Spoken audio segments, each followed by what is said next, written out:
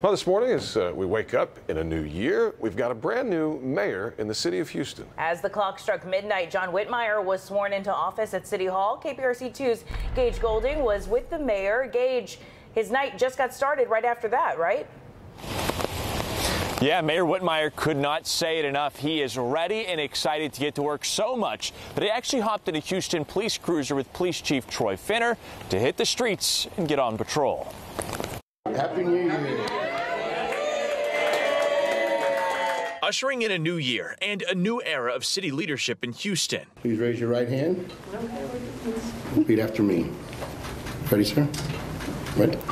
I, John Whitmire. Hi, John Whitmire. 1 minute past midnight, the former Texas state senator now being sworn in as the mayor of Houston. So help me God. Congratulations, man. All right. Yeah! Surrounded by family and friends, Whitmire doubling down on his campaign promises, making Houston safer and focusing on infrastructure. I've heard Houstonians. I know they want a safer Houston. I know they want an infrastructure that they can use in city services. We've got some serious issues with public safety.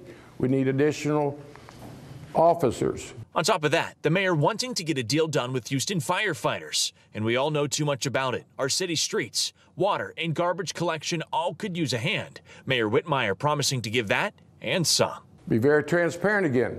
It starts at the top. That's unacceptable.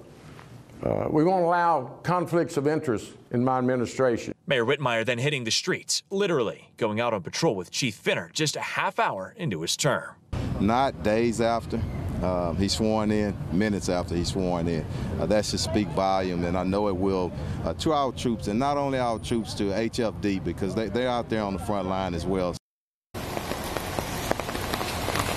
All right, so I asked the mayor and police chief what exactly they were expecting to see out there on the front lines. I was told they were going to go to some different crime scenes as well. They were heading to some clubs to make sure people were getting a safe ride home after celebrating the New Year's Eve holiday.